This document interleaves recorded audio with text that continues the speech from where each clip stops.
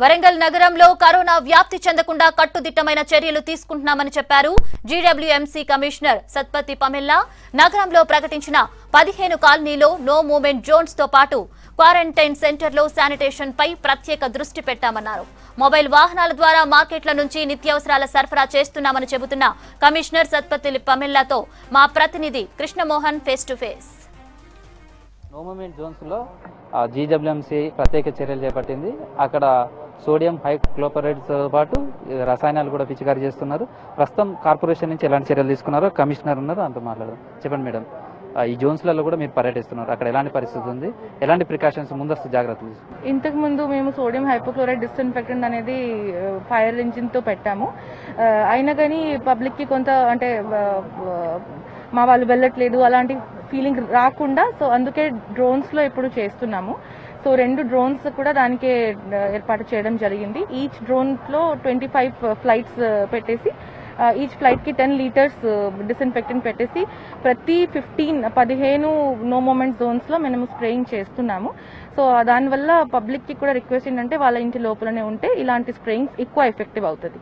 Disinfection సంబంధించినటువంటి tunnel కూడా ఏర్పాటు చేసినట్టుంది, అవి ఎన్ని ఏర్పాటు చేశారు, వాటితో ఎలాంటి ఫలితం ఉంటుంది? సో డిస్ఇన్ఫెక్టెంట్ టనల్ కూడా ఇంతకు ముందు 2 ఇప్పుడు ఒక పైలట్ బేసిస్ గా పెట్టాము. ఒకటే జీడబ్ల్యూఎంసీ ఆఫీస్ లో పెట్టాము, ఇంకొకటి బాలసముద్రం కూరగాయల మార్కెట్ లో కూడా పెట్టడం జరిగింది. సో అది కాకుండా ఇప్పుడు no touching, 0 touch hand wash basins కూడా ఏర్పాటు చేయడం జరిగింది. అది ఒకటే అజంజాహి గ్రౌండ్ లో పెట్టడం జరిగింది. ఇంకా కూడా అన్ని మార్కెట్ ప్లేసెస్ ఆ విధంగా కవర్ చేస్తున్నాము అని ప్లాన్ చేశాము. శానిటేషన్ కి సంబంధించి కావచ్చు, ప్రజల నుంచి ఎట్లాంటి రెస్పాన్స్ మీ దగ్గరకు వస్తుంది, వాళ్ళకి ఏం సూచిస్తారు? జీడబ్ల్యూఎంసీ ఇప్పటికే మీ శానిటేషన్ సిబ్బంది పనిచేస్తున్నారు, వాళ్ళకి ఎట్లాంటి సహకారం కావాలంటున్నారు, వాళ్ళ కోసం కూడా ముందస్తు జాగ్రత్తలు ఏమైనా తీసుకుంటున్నారా? పబ్లిక్ కి కూడా వాళ్ళు కూడా వాళ్ళ శానిటేషన్ కి సహకరించాలి అని కోరుకుంటున్నాము. కొంతమంది పబ్లిక్ మా డోర్ టు డోర్ డెలివరీకి ఇవ్వకుండా బయట పడేస్తున్నారు. అలాంటి పబ్లిక్ కి కూడా ఇంతకు ముందు ఫైన్ పెట్టడం జరిగింది. సో వాళ్ళకి కూడా నేను ప్రత్యేకంగా రిక్వెస్ట్ చేస్తున్నాను. వాళ్ళు కూడా మా డోర్ టు డోర్ కలెక్షన్ కోసం బండి వెళ్తుంది.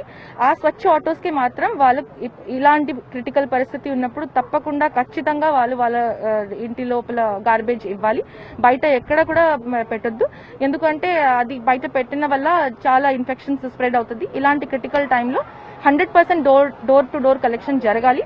సో దానికి కూడా మాకు పబ్లిక్ సహకారం చాలా అవసరం. అది కాకుండా కూడా కొంతమంది పబ్లిక్ చాలా రెస్పాన్సిబుల్ గా ఉన్నారు. వాళ్ళ మా శానిటేషన్ సిబ్బందికి ఫుడ్ ఉండొచ్చు, గ్లవ్స్ ఉండొచ్చు, పీపీస్, శానిటైజర్స్, కూరగాయలు అన్ని కూడా ఇచ్చేసి వాళ్ళకి చాలా ఎంకరేజ్ చేస్తున్నారు. చాలా మంది కార్పొరేటర్స్, ప్రజాప్రతినిధులు కూడా దానికి చాలా సహకరిస్తూ మాకు బాగా కోఆపరేషన్ చేస్తున్నారు. క్వారంటైన్ సెంటర్లలో ఎలా ఉంది, అక్కడ ఏమైనా ప్రత్యేకంగా చర్యలు తీసుకుంటున్నారు? క్వారంటైన్ సెంటర్ లో కూడా చాలా ఇనిషియేటివ్స్ తీసుకున్నాము. మా మున్సిపల్ సిబ్బందికి అన్ని పీపీలు ఇచ్చేసి వాళ్ళ లోపలికి వెళ్లి ఫస్ట్ డే వాళ్ళకు షిఫ్ట్ చేసిన రోజు నేను స్వయంగా వెళ్లి అన్ని ఇన్స్పెక్షన్ చేశాను. రూమ్ టు రూమ్ తిరిగి వాళ్ళకి ఏమేమి అవసరమని నోట్ డౌన్ చేసుకుని ఇంటర్ డిపార్ట్మెంటల్ కోఆర్డినేషన్ తో ఇది కంప్లీట్ చేశాము. ఇప్పుడు కూడా మా సిబ్బంది వెళ్లి మొత్తం శానిటేషన్ చూస్తుంది. 2 times a day మాకు అది టిమోఫాస్ ఉండొచ్చు యాంటీ లార్వల్ యాక్టివిటీస్ కోసం. అది కాకుండా సోడియం హైపోక్లోరైడ్ కూడా ఈ యాంటీ కరోనా దీనికోసం వేస్తున్నాం. ఇది యాంటీ కరోనా కోసం కావాల్సినటువంటి అన్ని చర్యలను కూడా జీడబ్ల్యూఎంసీ తీసుకుంది. ప్రజలు కూడా సహకరించాలనేది కమిషనర్ కోరుతున్నారు. కెమెరా క్రాంతి కుమార్తో కృష్ణమోహన్, V6 న్యూస్, వరంగల్.